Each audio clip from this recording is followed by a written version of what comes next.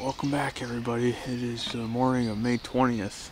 And I'm over here on my buddy's property in Pennsylvania. Sitting right on the edge of this big ravine. I haven't heard anything yet, but it is super windy. I don't know if you can see the trees up behind me. I'm gonna have trouble hearing anything this morning, the way this wind is. But we're out here giving it a try, so turn you on if anything cool happens here.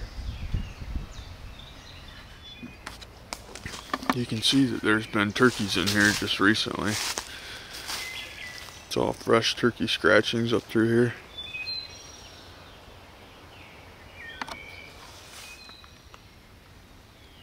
There's a big gobbler track right there. And a hen track.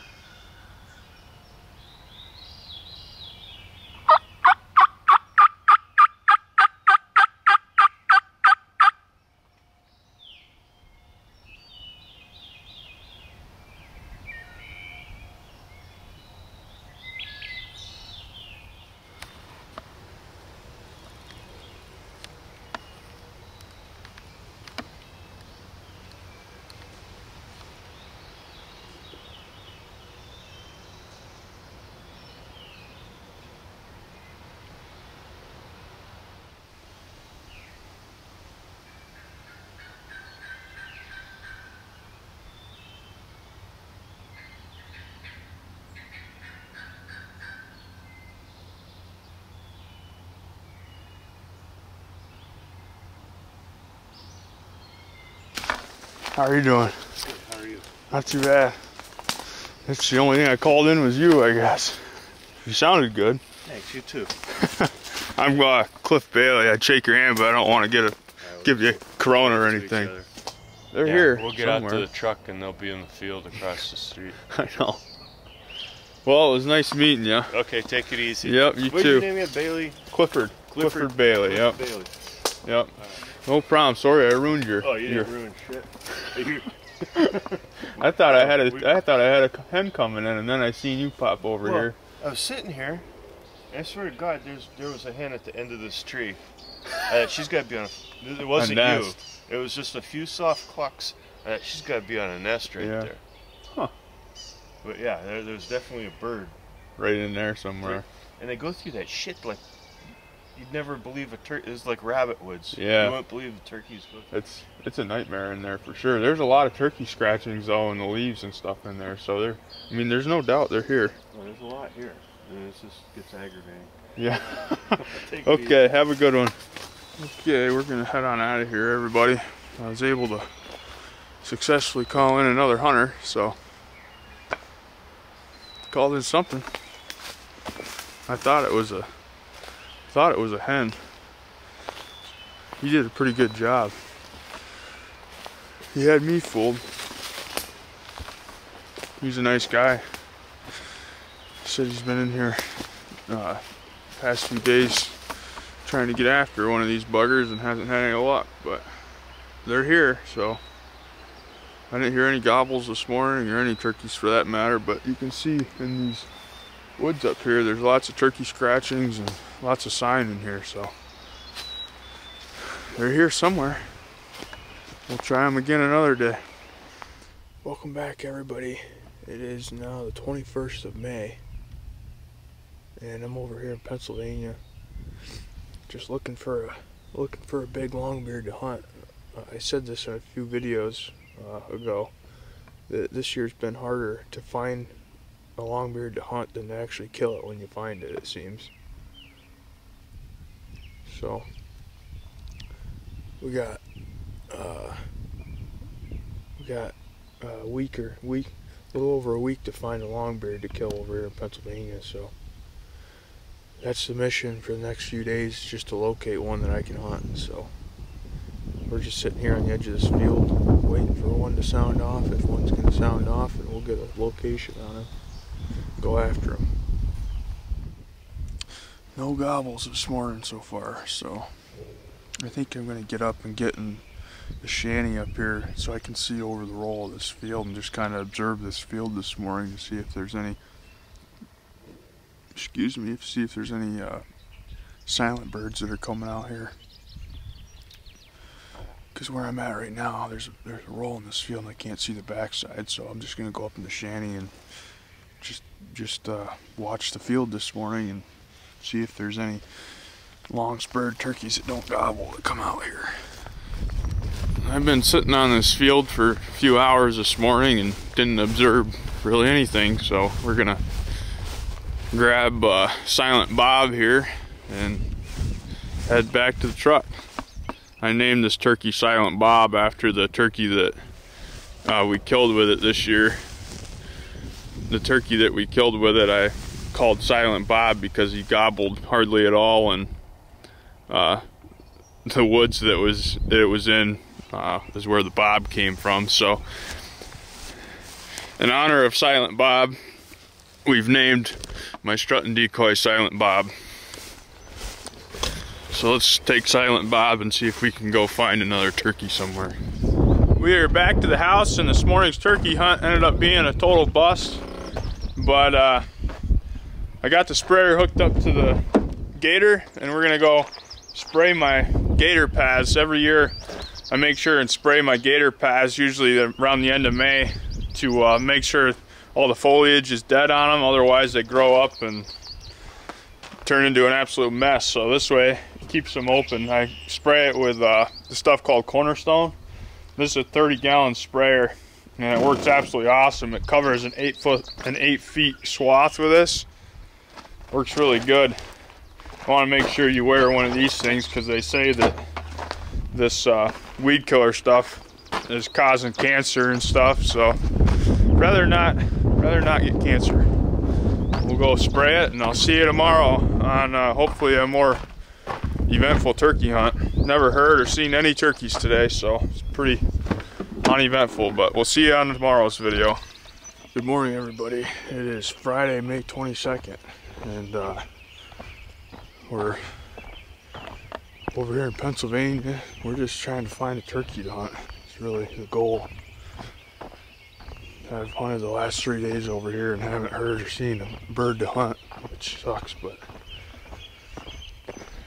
once we find one, it'll be in trouble, but that's the thing, we gotta find one. So we'll see, maybe this morning's the morning we'll hear one gobble somewhere.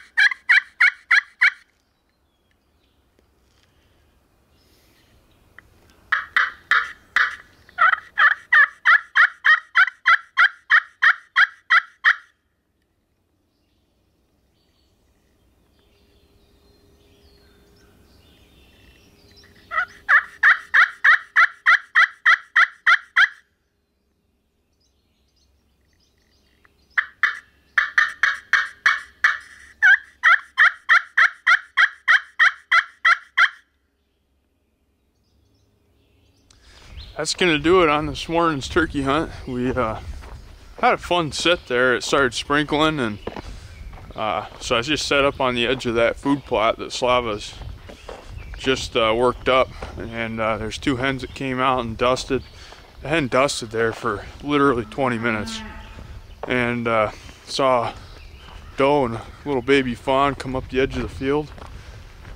It's a fun morning to sit there and enjoy Mother Nature. So now I gotta go to work.